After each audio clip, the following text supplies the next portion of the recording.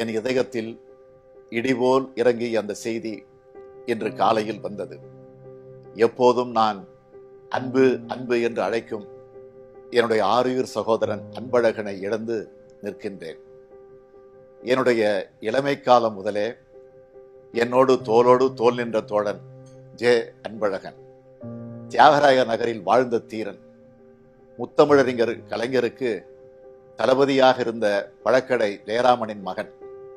எமர்ஜென்சியில் நாங்கள் கைதான போது பழக்கடை ஜெயராமன் அவர்களும் கைதானார்கள். சென்னையில் திராவிட முன்னேற்ற கழகத்தின் போர்ப்படை தளபதின்னு பழக்கடை ஜெயராமனை சொல்லுவாங்க. அப்பாவை போலவே அன்பழகனும் திராவிட முன்னேற்ற கழகத்துக்கு சென்னையில் கிடைத்த போர்ப்படை தளபதியாகவே திகழ்ந்தவன். செயல் வீரனாக மட்டுமல்ல, சட்டமன்றத்திலும் சிங்கமென கர்ஜிப்பார்.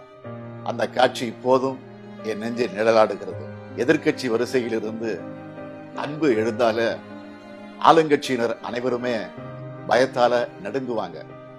அவருக்கு பதில் சொல்ல பயப்படுவாங்க. தான் நினைக்கிறத யாருக்கும் பயப்படாம துணிச்சலோடு எடுத்துரைக்கிறவர்.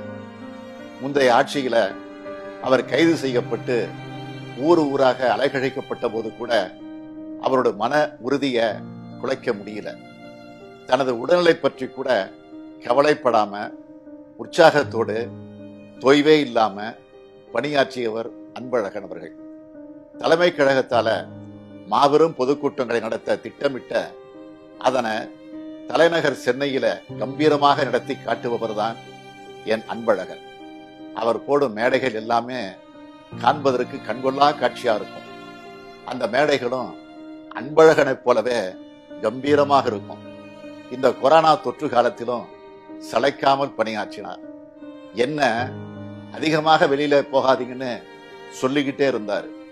ஆனா அவரது உடல்நிலை பற்றி எனக்கு தெரியும். அதனால அவரையும் நான் அதிகம் அலையாம உட்கார்ந்த இடத்துல இருந்து பணிகளை முடுக்கி விடுங்க அப்படின்னு அன்புகிட்ட தொடர்ந்து சொல்லிக்கிட்டே இருந்தேன். ஆனாலும் எல்லா இடத்துக்கும் அவரே போய் நலத்திட்ட உதவிகளை செஞ்சாரு. பாழாய் போன கொரோனா என் அன்பழகனையும் தொற்றிவிட்டது. நாட்டுக்காக போராடி உயிரிழந்த ராணுவ வீரனின் தியாகத்துக்கு இணையானது. கொரோனா தடுப்பு பணிக்காக போராடி உயிரிழந்த என் சகோதரன் அன்பழகனின் தியாகம். இன்றைக்கு அவருடைய உரையை நம்முடைய பேராசிரியர்கள் இங்கே பாராட்டி, கொரோனா இல்லை, நமக்கு பிறகு ஒரு அன்பழகர் இருக்கிறார் என்று குறிப்பிட்ட அந்த வாசகம் இருக்கிறதே, அதை தன்னுடைய வீட்டு முகப்பில் தம்பி அன்பழகன் எழுதி வைத்துக் கொள்ள வேண்டும். ஒரு நாளைக்கு எத்தனை தடவை என் அன்புவிடம் பேசுவேன். இனி அன்புவிடம் எப்படி பேசுவேன்?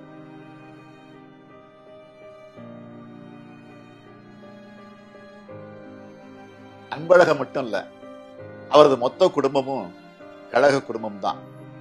அவர்கள் அனைவருக்கும் நான் எப்படி ஆறுதல் சொல்வேன்?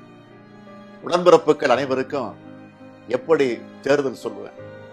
எங்கே காண்பேன் என் அன்பை?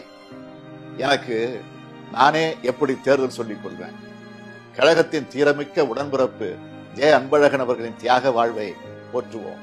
திராவிட இயக்கம் மறவாது உன் திருமுகத்தை.